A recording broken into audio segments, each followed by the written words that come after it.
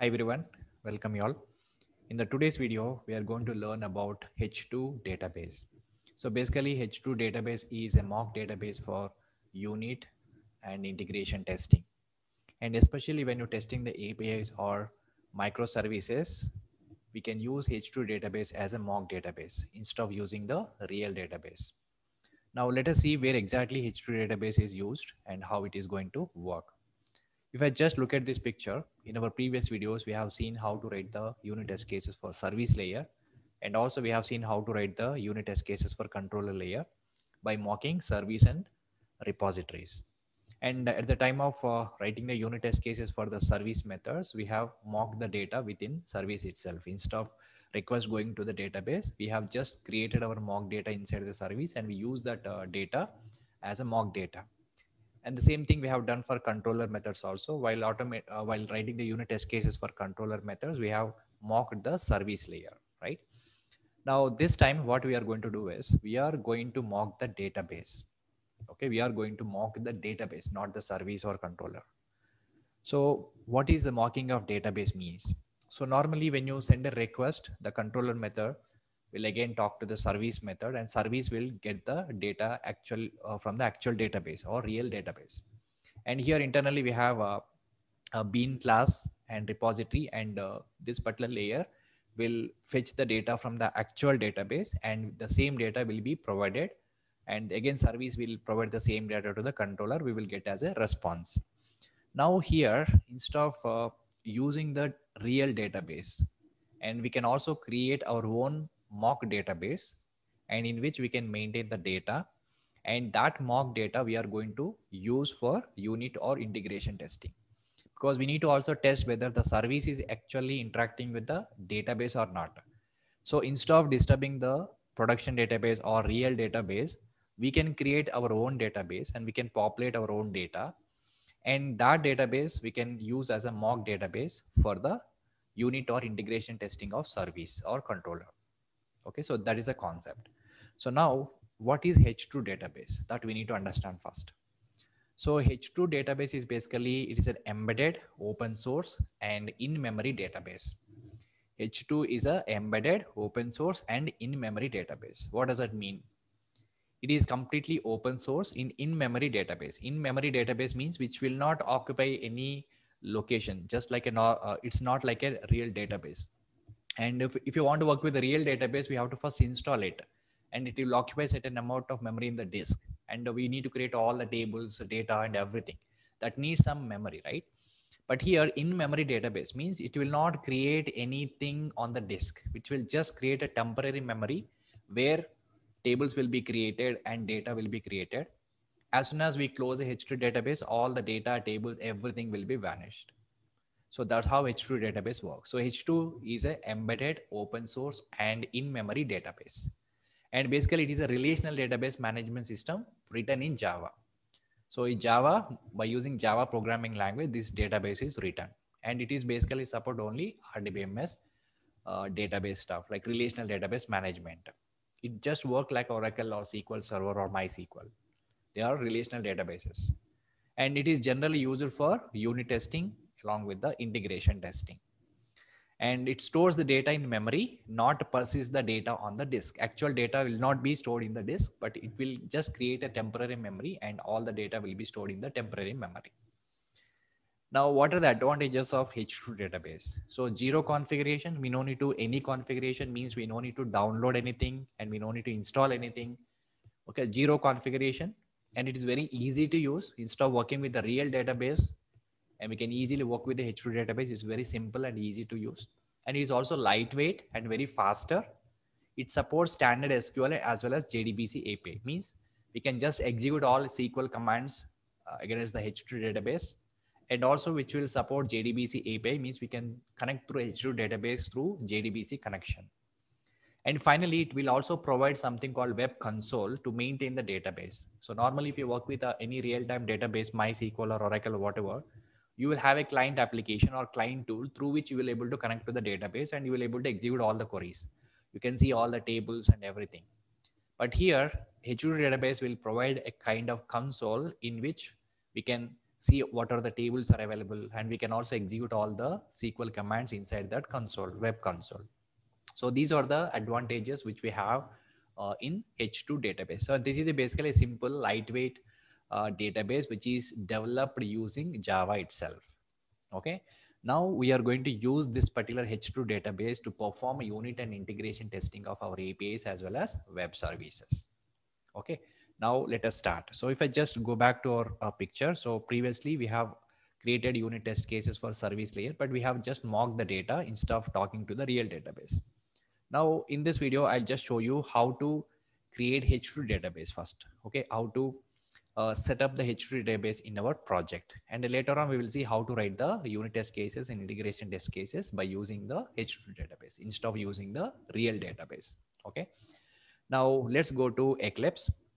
Now, if I just go to our project, which we have developed and tested previously, and in the SRC main Java, we have all development code. So which contains a Spring Boot application main code. Actually, Spring Boot application, we can start from this code, right? So if I run this class, all the whole Spring Boot application will start running.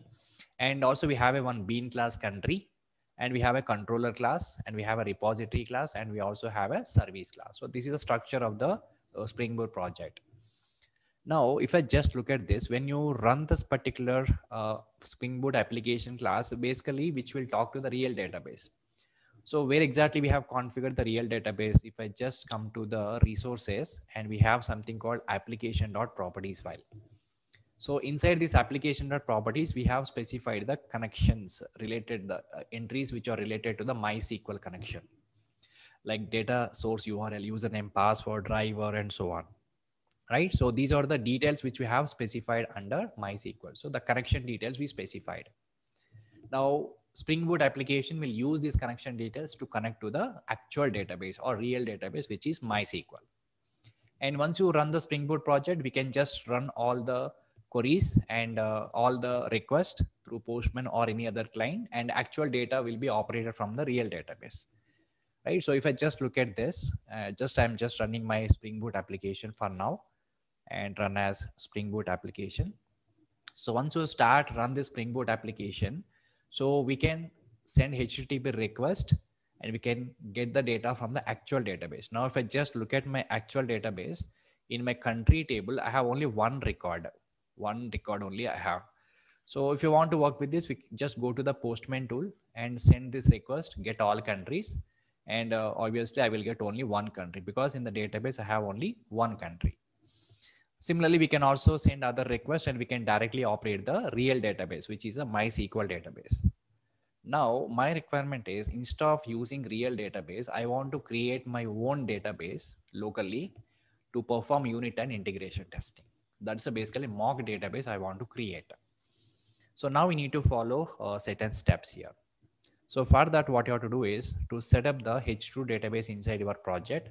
Simply what we can do is we can just go to pom.xml, and we need to add H2 database dependency, which is additional dependency which we need to add. Now, how we will get that dependency? If I just go to the Maven repository, MVN repository, and search for H2 database, and you will get H2 database. So this is a H2 database engine, and you can also search here. Let's say H2 database search, and then it will show you H2 database engine. So from this, we can get the dependency. And here the current version is 1.4.200 is there. So there is some issue in this. Let me just go to the little older one, 1.4.199. And this is a dependency which we need to add, and go to the Eclipse. And under dependencies, this is a one additional dependency which we need to add to work with the H2 database. That's it. So this will automatically set up your H2 database inside your project. And we no need to do any other configuration. We no need to download anything here. Just one dependency which we need to add into your project, and then update the POM, and it will download required dependencies, and it will, by default, it will operate H2 database within your project. This is one step we have to do. So first we need to add the dependency. And so once you add this dependency, the next step is go to the application.properties. Earlier, we have specified the connection details for the MySQL, which is actual real database. Now, instead, we have to specify the connection details for the H2 database. But how we will get the H2 database connection details? You can just Google it. So there are so many websites are there, so many blogs are there, you can get that information. So you can say H2 database connection properties. If I search for H2 database connection properties, you will see so many blogs and so many applications, and they will give some sample properties. But just go back here. So these are the configuration. These are the entries, application entries, which we have to specify. So we can just copy paste and whatever you can find in the Google, and let me show you. I have copied something here for H2 database and I'm placing here. But at a time you can use either MySQL or H2 database. Currently MySQL is directly going to the real database. So I just want to comment these statements for now.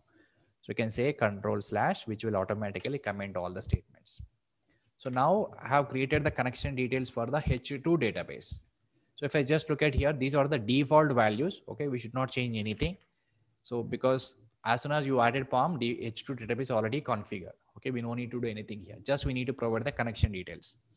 So if I just look at here again, so here the first line is representing the URL, just like a data source URL. This is the data source URL of H2 database. And this is a driver, a class name, and username is SA. There is no password. And this is a database platform link we have to specify, and console. As I said, one point here, H2 database is also provide some console from where we can operate all the queries, right? So for that, we can just specify these properties. Spring h2.console.enable equal to true. So when you specify this, the web console also will be enabled, where we can execute all the queries against the H2 database. We can connect to the H2 database through console, through web console. We can execute all the queries. And this optional. So this statement is optional. And then spring.jpa.hibernate.ddl-auto is update. So normally whatever queries I'm going to send, all queries will be updated.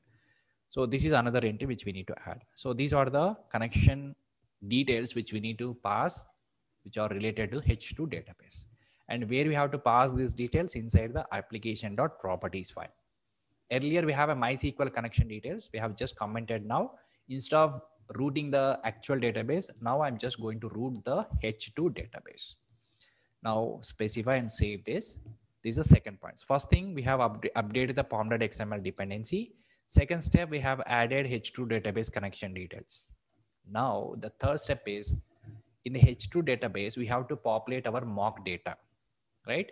So how we can populate the data, how we can create a table, how we can populate the data. So for that, we have to create something called data.sql file. So where we have to create inside the resources itself, we have to create something called a new file, and I will name it as, it is just a normal file. Okay. So let me just create general and file, and the file name is, I'll name it as a data.sql. So once you created this data.sql, we have to just write the queries which we are going to use. So let me just open with text editor. So because in H2 database, by default, we don't have any tables or don't have any data in the table. So we have to create our own data, and we have to create our own data or tables. So here I'm just copying 3 different queries. The first query will create a country table, and ID is a primary key, capital, and country name. 3 details we have in this table, and I have just inserting the 2 new records. One is first record is Delhi, India. Second record is Washington, USA. These are the 2 records I am trying to insert the table. So when these queries will be executed from this data.sql, then what happens is, whenever you start running your Spring Boot application, that means this is a particular class, this is a main class, then your Spring Boot server will start. So as soon as your Spring Boot server will start, it will go and refer the data from the data.sql directly. And then these queries will be executed. And before executing this query, first it will connect to the H2 database by using this connection details from the application.properties file. Once it is connected, then data.sql queries will be automatically executed, right? So once you stop the server, then all the stuff will be vanished from the database. And these commands will temporarily execute on the database at the runtime only. Okay, remember this. So only at the runtime, H2 database will be created. Inside the database, this table will be created and its data will be inserted and get ready with our testing purpose. This is a mock data. And as soon as you stop the server, again, it will stop the H2 database and all the data, whatever we created through data.SQL will be vanished. Okay, remember that. So now we have updated pom.xml with the H2 database entry. Second step, we have added H2 database connection details. And the third step, we have created data.SQL file, and in which we have specified the queries, to be executed. Because when you send your request, get all countries, post, put all these things, we need some data along with the table that we are going to specify in the data.SQL. Okay. So now once you start your Spring Boot server, it will automatically connect to the H2 database through application.properties, which we specified, then execute all the data.SQL file, which contains all the queries. And then it will automatically take our request through any client tool. Okay. Now let us, we have done the configuration. So now let us start the Spring Boot server and we'll see how it is going to work. So pom.xml we have updated, application properties are updated. And then application, this is a Spring Boot application. The data is also ready. Now let me just run my Spring Boot application, run as a Spring Boot app. So once you run the Spring Boot application, so then automatically H2 database will be created. And here we have seen some issue. Now let us look into that issue. Just look at this error. It is clearly saying cannot load driver class. It is not able to load the driver. So here the reason is, if I just go back to the pom.xml, we have added this dependency, means we are creating the H2 database only at the testing phase. Okay. So this is the one of the goal of MVN. So instead of testing, we need that H2 database throughout the cycle, throughout the development cycle. So we have to just comment this statement, the scope, or else you can just remove it, no problem. And once you updated this pom.xml, then again go to the Spring Boot application and just run as a Spring Boot app. So once you run it, so it should start the Spring Boot application server. Now it should able to connect to the mock database, which is H2 database, instead of connecting to the MySQL database. Because we have configured H2 database configuration in the application.properties, right? Now let us test this. Now our Spring Boot server is up and running. Now go to the Postman. Let us try to send the request. So I'm just sending the get request. I'm getting all the countries. So if I just go back again in the data.SQL, right, we have executed 2 queries. There are only 2 records we have in this table country. So those 2 records we have to capture here. So when I send this request, now you can just see there are 2 records we have captured and it is given as a response. So from where we are getting these 2 records? From the H2 mock database. But in the real database, we have only 1 record. If I just go back to the MySQL, which is a real database, inside this, we have only 1 record, 1 Delhi, India. But now how many records we are getting? Only 2 records we are getting, because in the mock database, we have inserted 2 records. In the H2 database, we have inserted 2 records. So that is the reason. So let me just change these records. Let me just make it as some X, and here I'll make it as a Y. Okay, first record I have modified. So now the save it and go back and execute the same request one more time. Click on the send. Now because Spring Boot server we have not restarted, so still we are getting the same record. So what I will do is I'll just stop the Spring Boot server once again. So to pick the latest records, and then again go back to the Spring Boot application and then execute, run as Spring Boot application. So once again Spring Boot application started, the latest data will be taken into H2 database. Now again go back to the Postman tool and send the same request. So now we will see the first record is updated as a X and Y. So the same data we got it. And similarly, we can also test all other records against the H2 database. Now the connection is not going to the real database. Now go to the get request. I want to get the countries. The first record I want to get, I'm passing the country ID is 1. So you can just look at here. This is the country ID record we captured, which is giving as a response. And this is also coming from the H2 database. Similarly, I'll pass the country name. So do we have a country name India as of now? No. USA is there. So let me just get the country by using name. I say I'm passing USA, send, and now you got the USA country. Similarly, we can do the post also. Suppose add country, I'm just posting one more record here. Click on send. So which is created another record. ID is 3, country is equal to Italy, country capital is Rome. So third record is also created. Now if I go to the update record, I just want to update the third record. So pass the ID and pass the new information. And if I just execute this, previously the data is different, now it is updated. Now the third record I want to delete, pass the 3 here and send, and this is deleted the existing record. So now this data is basically operating from mock database, which is H2 database. And it is not exactly really connecting to the MySQL database, because the MySQL is having only one single record here. Even though if I delete all the record from here, no issues, because basically it is not interacting with the real database. Still we are able to interact with the database because we have successfully mocked the H2 database. Again, if you just get countries, you will get the exact data as usual. Okay, so this is the main usage of H2 database. It is basically a mock database. So again, if I just look at the picture, so instead of using this real database, instead of routing the request to the database, we can create our mock database, which is H2 database, and all the requests from the service or controller, we can reroute to the mock database instead of using real database. So instead of disturbing the real data, because real database is having so many tables, so many relations, and some other people also may work on the same database tables. So instead of disturbing the existing real database, we can create our own database at the runtime in our Spring Boot application, and we can mock the data in the database, and then we can test the service layer and whether it is able to interacting with the database or not. Unit testing along with the integration testing, we can write the test cases. Okay, so we have just seen how to configure H2 database in our project, and instead how we can route the request to the H2 database instead of real database. So that we have seen. So only 3 steps we have followed. One is we have updated pom.xml with H2 database dependency.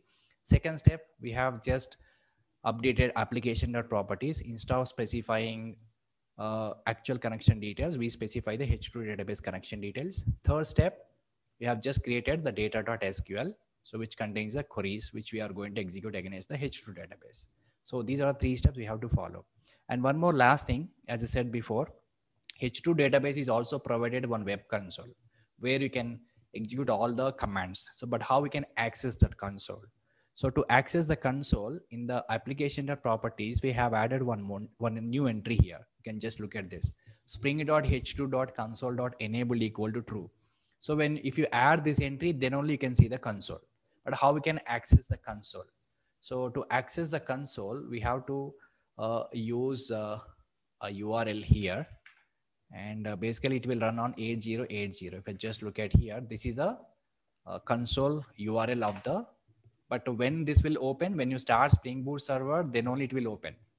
So currently this site is not reached. Why? Because our Spring Boot server is got stopped. Let me start my Spring Boot server once again.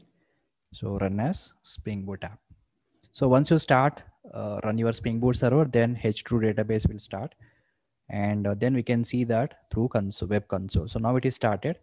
So how we can access the console of H2? So we have to use this URL. So it is basically runs on 8080 port number. So here I'll say localhost colon 8080 H2-console. This will give you the console web console like this, and through which we will able to connect to the H2 database. So here there's a database name which we have configured in our properties will be shown mydb, and username is SEA, password is empty. So when you click on this test connection, so connection is successful. So when you click on the connect, so here we will see all the UI. So here you can execute all the queries, and here you can create a new table, and all the stuff we can do, all SQL commands we can execute through this web console. And this is available only at the runtime. So when you start Spring Boot server, then H2 database will be created, then you will be able to access this. So as soon as you stop your server, so then automatically your H2 database will stop, and then you will not able to access. Now I have just stopped my Spring Boot server. Now we can just refresh, then we will not able to connect to now. So even first of all, it will not give you the web console. It's not reached. Okay, because only at the runtime which is going to create, and it is going to create all the SQL statement. It is going to execute all the statements and make it ready for us for testing. So as soon as your testing is completed, we'll stop the server. Then H2 database, all the data will be vanished. So this is how we need to work with the H2 database. So which is actually the mock database, will be used for unit testing and integration testing. And at the time we can create our mock database. Okay, so in the next videos, I'll show you how we can write unit or integration testing using a H2 mock database. Okay, so that's all for this video, guys. Thanks for watching. We'll see you in the next video.